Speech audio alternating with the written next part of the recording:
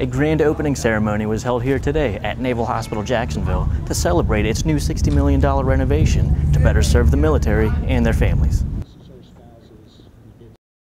Having this facility modernized and upgraded just makes it even more important that the quality of care that's provided is done so in a more efficient and more effective way. The renovated facility includes a 62,000 square foot addition, 6 state-of-the-art operating rooms, physical and occupational therapy with aquatic treadmill, and also a breast cancer center, along with many other additions. The hospital focuses on blending the latest technologies in modern design to improve patient workflow, increase access, and advance patient and staff well-being. From Naval Air Station Jacksonville, I'm Petty Officer Gary Granger, Jr.